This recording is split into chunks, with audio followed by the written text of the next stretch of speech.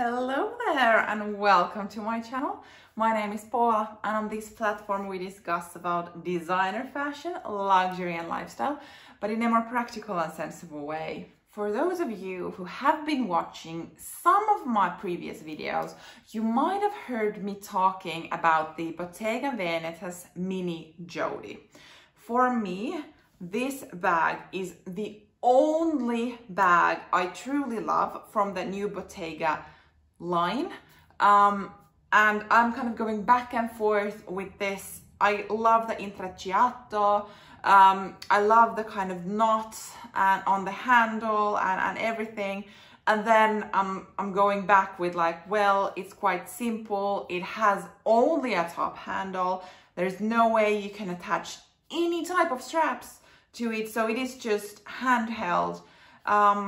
And the price is quite steep, like regardless, the leather must be like from heaven or something, but still the price is quite hefty for what it is. So I've kind of left it on the back of my mind, but it's still there and it pops up regularly. And last weekend, I was scrolling on my Instagram and I'm following this Instagrammer or social media influencer from UK who has quite a big following. So I would assume that things that she maybe advertise or something like that are in a way relatable. I don't want to name her because the topic of this video might not be as flattering as some other topic, so that's not the point of who she is. But I saw on her Insta stories she had what I thought was a Bottega Veneta's Mini Jodie bag in this kind of gray or I don't know, cold cream color, like almost white basically. But she had this kind of swipe up link with add something, and I was like, yeah, okay, like maybe she has found something, because she had written like a good price or whatever, like something that got my attention. So then I swiped up the link and it did not get me to Bottega Veneta's site. It got me to just like an online boutique that sell their own stuff. And there it was. Dare I say, a really, really proper dupe of that bag. And that got me thinking, because for me, that bag looked more than just a dupe. It looked like a copy. It did not say Bottega Veneta, so we're not talking about fakes per se, but it was, I would say, a copy of it. So not even inspired, it's like copied exactly.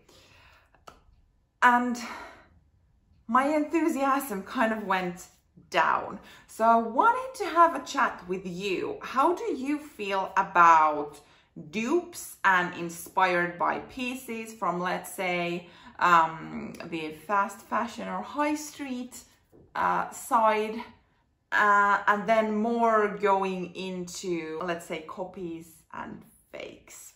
And before we get any further, if this topic got you curious and you are also interested to hear more about some designer fashion related conversation, please don't forget to like this video, comment something down below, subscribe to my channel and come back here. I post my videos every Monday and Thursday and I think you would also like it here. So we could start by defining these words. I have not done like a proper research from some dictionary on how these are like properly explained, but I just feel like I want to clarify, when I use the word dupe, I mean an inspired by piece. So I would say like fashion is filled with dupes from each other, because brands do follow each other, and especially from the kind of high-end designer world, the high street brands do obviously get inspiration from there to produce their own products. And I don't think there is anything wrong with that.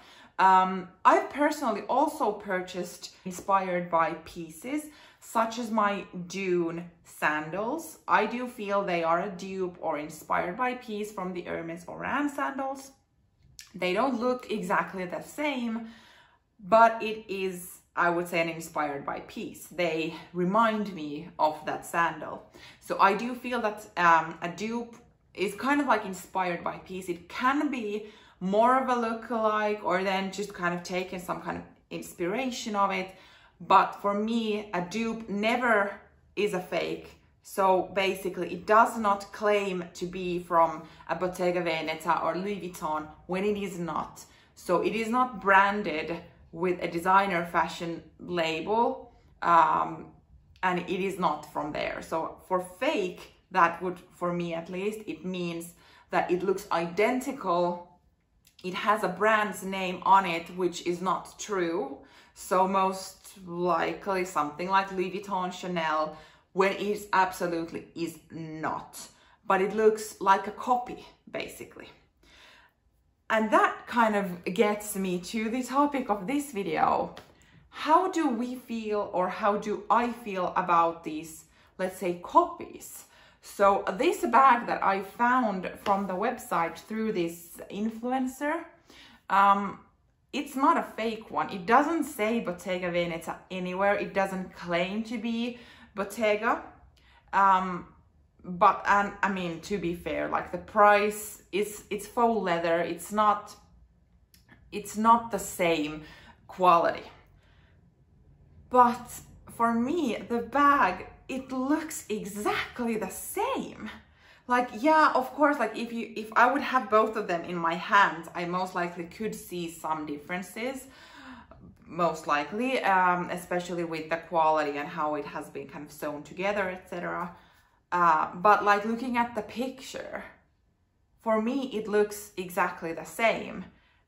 And yeah, sure, it could be a dupe, but it looks more like a copy to me.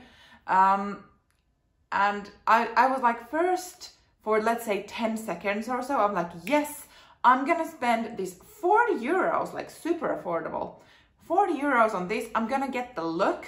I don't need to dream about the real thing anymore. Or then it might lead into me actually realizing I want to buy the real thing because this dupe, I use it so much. But after this kind of 5 seconds, I started thinking like, I'm not sure if I'm okay of supporting copying.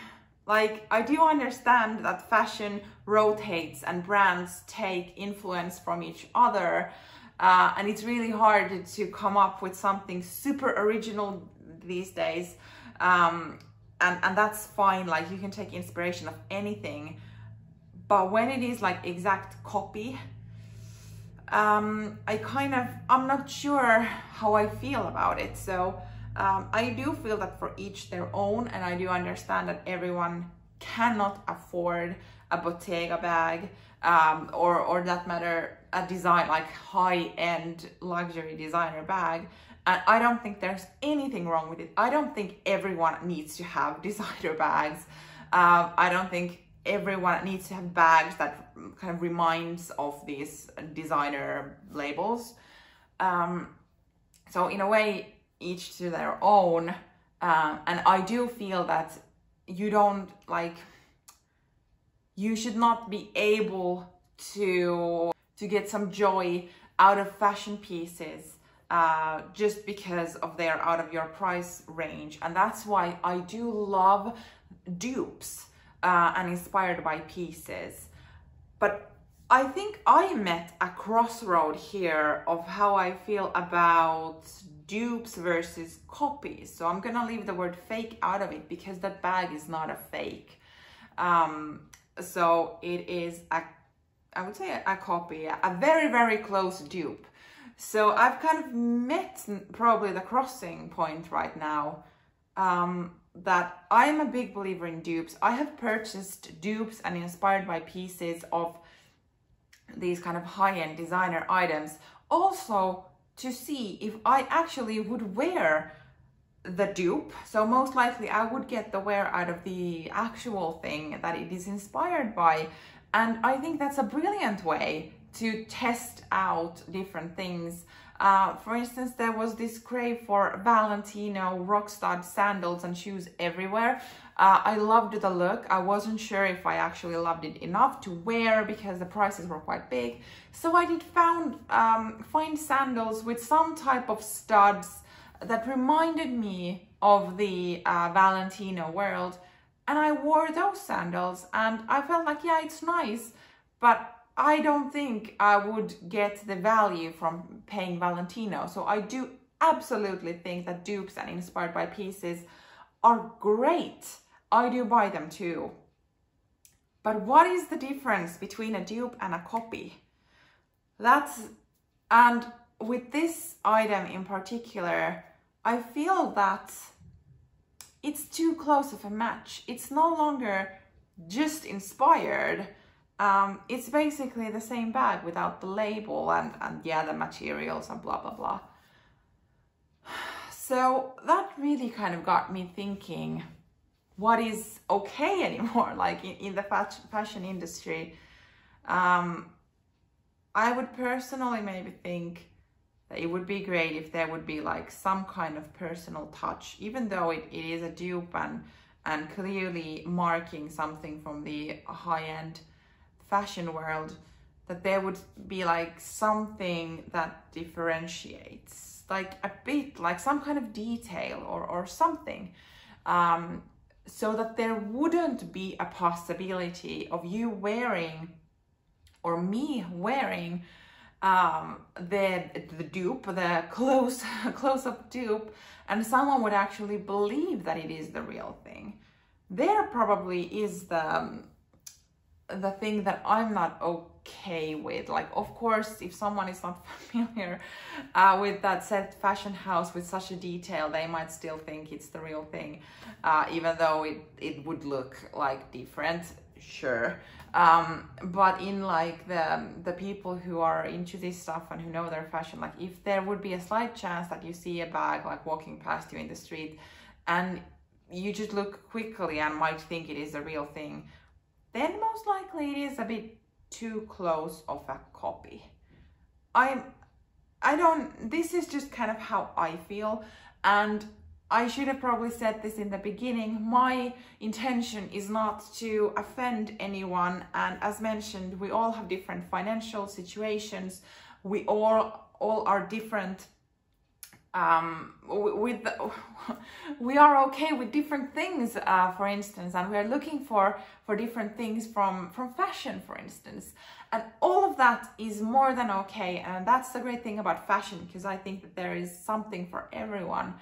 But at least on my channel, where I would say fakes, this is my opinion, it's my channel and my opinion, I'm sorry. Or no, I'm not gonna be sorry about my own opinions on my videos, but it's like, I do not support fakes or that industry.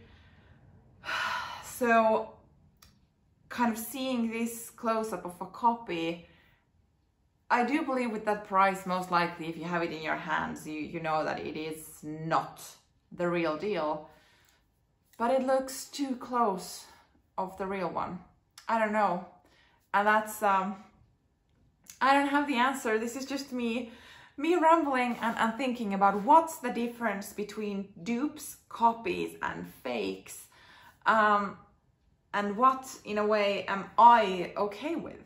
What do you think about this topic in general? You can also comment on the Bottega Veneta bag, or then this dupe. Let's call it dupe. I don't want to label any brands or anything. But what do you think? What do you think about this topic? What are your opinions on dupes or inspired by pieces? And do you see that there is some kind of line to be crossed moving towards fakes? Or is it just like, if it does not have the brand's name, then it doesn't matter? I'm so curious to know. So please, let's continue the discussion in the comments down below. Thank you so much for watching, and see you in my next video. Bye!